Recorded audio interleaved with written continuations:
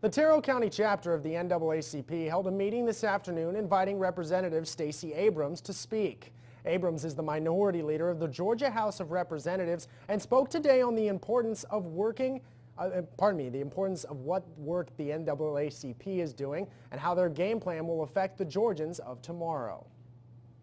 I was invited to come and talk about the 5 game changers for the NAACP and for the African American community.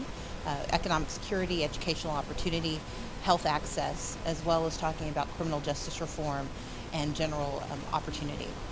Abrams added that the work the organization does is not only important for African Americans, but also can do big things for people of all